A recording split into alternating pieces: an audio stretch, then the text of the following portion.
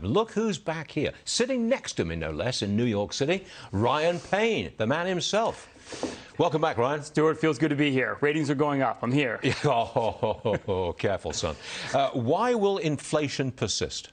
Well, I think you have to remember, first off, the Fed has removed transitory from their, essentially their lexicon at this point. They're not using it anymore. But ironically, some of that inflation is going to be transitory because these supply chains, they're going to get figured out, right? This is America. We figure out a way when we have lack of supply, we go out there and we'll make more semiconductors. We'll do what we need to do to create supply. So but it persists at the 4 or 5% level for a few months into 2022, you think? That's right. Right now we're at almost 7%, which is outrageous. It's like the 70s all over again, which was a great time for rock and roll, bad time for the economy. So I think when you look at it from that perspective, we have to remember it is going to come down, but it's going to be much higher than we saw the last decade because we were under 2% for the whole decade. It was very disinflationary. So what you have to look at is it's all about labor. And the problem is we have like 11 million job openings right now. People are quitting at like record 4 million people quit jobs last month because there's opportunity to go somewhere else.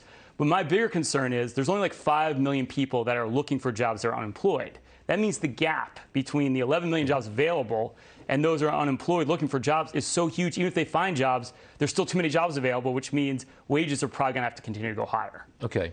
I saw a figure the other day that the net asset value of American households has moved up to a record of $144 trillion. That's how much American households are worth. I think is that accurate? I believe it is. Somewhere around there. It's the highest ever. That's an enormous amount of money. It's the highest ever. Isn't that another explanation as to why people don't necessarily want to go back to work? They can afford to stay home. They can afford to retire early. Well, that's a great point, right? Baby boomers during the pandemic, maybe reevaluate their situation. Maybe they didn't like their job and said, hey, look, my stock portfolio is at the highest level ever. My real estate values are at the highest level ever. And they've just left the workforce. They're not going to return.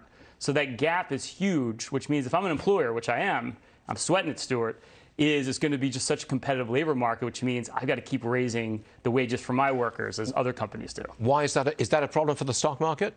I don't think it is. Okay. Not necessarily right now, only because what you're seeing right now is companies are raising their prices. Okay, so would you be buying this dip? Oh, absolutely. Wildly bullish.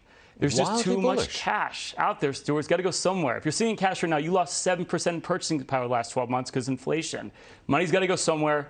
Money managers have been sitting in cash for too long. They didn't listen to Ryan Payne when he said, get invested.